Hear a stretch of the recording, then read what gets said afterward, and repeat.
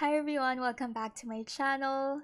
So this time we're going to focus on the how to study part. If you're interested in part 1, I will link it in the description box below. Other than that, I will also link the blog post so you can refer to that for guidance. We're going to start off with number 8 because we ended with number 7 previously. This time we're going to focus on how to study. Number 8 is map learning modules or topics to your study plan.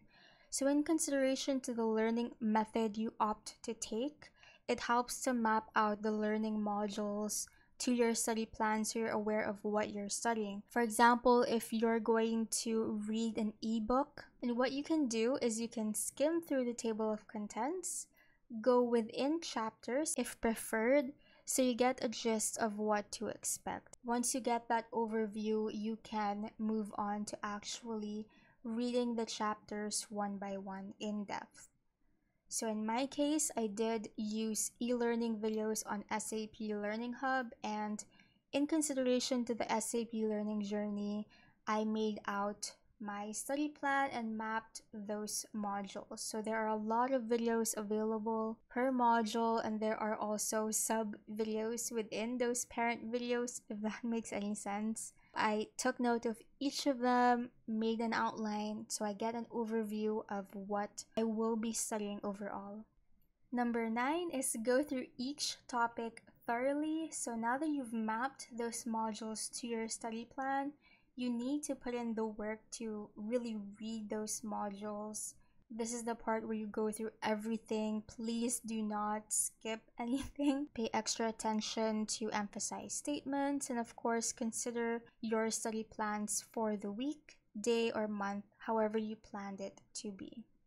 Number 10 is apply the Pomodoro technique. I'm not sure if I'm pronouncing it right, but the concept here is to take study breaks and allow your brain to consume information in short study sessions. So you can read more about this technique in this link over here. But if you want a quick overview, basically, in my case, it doesn't work for me to study for 5 straight hours. And because of this, I usually opt to take 5, 15, 30-minute breaks in between. I relax my brain. I need to have that sort of balance. Now, the Pomodoro technique overall consists of 25 to 30-minute study sessions. So divide them into chunks and have 5 to 10-minute study breaks in between. I use this technique but with a slight revision. I did include an image over here. You'll see that my slight revision consists of session 1, 2, 3, and 4. They're all 25 minutes, 25, 25, 25. I have 5-minute quick breaks in between. And after session number 4, that's where I have my long break, which is the 10-minute break. If you complete session 1 to 4, including the long break, you basically have 2 hours and 5 minutes down the line of reviewing. And this includes the 5-minute breaks where you just do nothing, you look at your phone, or you lie down or drink water, whichever you prefer. So I do have those breaks in between, and it helps my brain relax and try to retain or consume the data in a much more efficient manner. Session 5 to 8 will follow the same approach, 25-minute study sessions and 5 minutes in between. After session 8, which is the 4th session, there will be a 10-minute break. After that, that is already 4 hours and 10 minutes overall of studying for the day. And if I need to do extra study sprints or anything of the like, I can include session 9 and 10 but with longer breaks. So you'll see that before session 10, I'll have 30 minutes to 1 hour or more length breaks. You don't have to follow this if you find this too tedious, but to me, I have done this a lot of times, and I must say that it helps me retain the information that I learn much better. If you're having troubles with the timing, you can utilize this website called Tomato Timer. It's free and it helps remind you when it's time to take a break or stop your study session. Number 11 is apply the Feynman Technique. It does sound complex, but you'll be surprised at how simple and effective it is. It was coined after this guy named Richard, who basically won a Nobel Prize for his work on electrodynamics, and the technique was derived from his studying methods. I have itemized the steps down below. First is you pick a topic and study it. So this is your SAP topic. Let's say we're going to study general ledger. And after studying and learning about that topic, let's say you read the chapter, you read the whole module, get a paper and write the topic down as if you're teaching it to somebody. You can write and speak as you go along. Now, the reason why you're going to get a piece of paper and write down the topic, trying to quote-unquote teach another person, is because this part will help you realize what areas you still have troubles understanding. So if ever you have troubles understanding how reconciliation accounts work, then that means you need to go back to studying those areas more. It helps you pinpoint the areas where you have difficulties in. After that, you can repeat it, but use simple words as if you're talking to a child. So you can even use graphics or visual analogy, even make a tree diagram if that's what you prefer. The way you organize the data and how you're going to teach it to somebody using simple words, if you're able to do that, that basically says that you understood the module or the chapter you're trying to learn. You can modify this technique, of course, if you want to focus on the writing part or just the speaking part. The main point is that you should be able to explain the topic you learned to someone else. Not necessarily to another person. You can do it. You can mock it through the paper or speaking to yourself. Number 12 is associate topics to actual experience. So this is a really good tip and strategy because honestly, having a background is a good thing.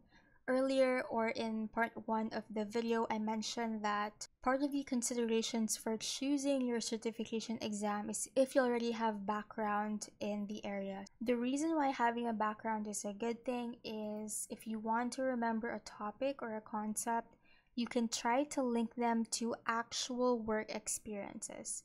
It helps you visualize and remember the topic or concept way better than just reading it or going through the videos. Why? Because you have experienced it. Experience goes a long way. For those of you who have little to zero work experience, you can, of course, use the Feynman Technique and create a story out of it, even explain it in your own words. You can also utilize hands-on experience on practice SAP systems if you have access to that. This is where you're actually going to do the configurations, customizations, and even transactions that help you obtain that experience. Number 13 is create scenarios. Remember that your goal is to understand and learn the topic rather than just memorizing. We want to avoid memorizing because that is a very passive way to study. So here are some example template scenarios you can use when you're going through the topic. First is you will test the blank functionality, what needs to be set up before this functionality can be used, why is it set up beforehand. Another approach is you have just created a new GL account. Will you automatically see the new GL account in the financial statement? Where will you see it? Why will you see it? How will you configure it? So on and so forth. So you'll notice that we have created scenarios and it's consisting of a bunch of follow-up questions that help you build up a story for that functionality. So in a way, it gives you this solid understanding of how things work in SAP. Number 14 is to use digital or old-fashioned flashcards. This is where you're going to try to reinforce the learning by using the flashcards.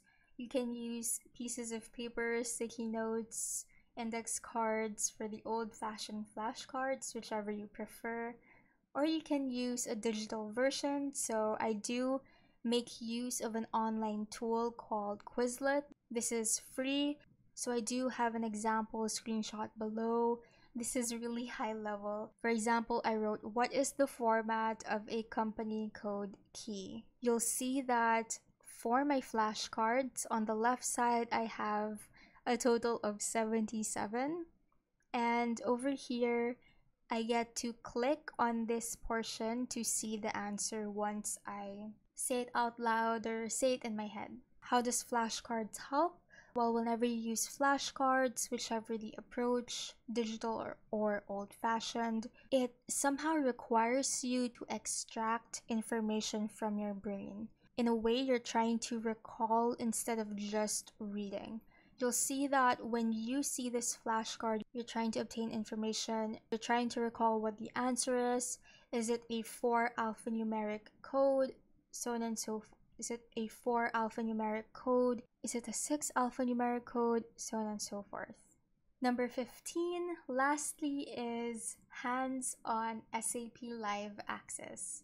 It really helps to execute and do the exercises in an actual SAP system, as well as the configuration. This is provided as SAP Live Access, or if you have a sandbox environment that you can use for learning, you can use that as well.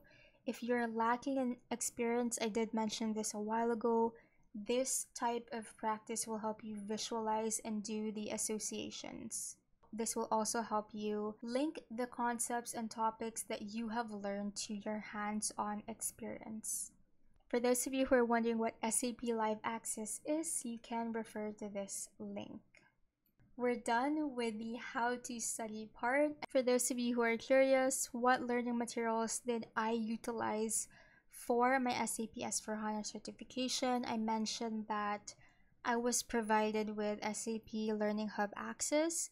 So it has learning materials ranging from ebooks, e-learning options, videos, learning rooms. It even has SAP Live Access. If you're interested in the SAP certification study worksheet that I use, my personal template, and how I utilize it, you can go to the link provided. As a summary on how to study, first, map your learning modules, chapters, topics to your study plan.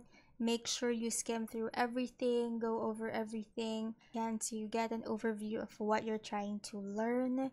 Number 2, this is the time where you go through each topic thoroughly. Please do not skip any module.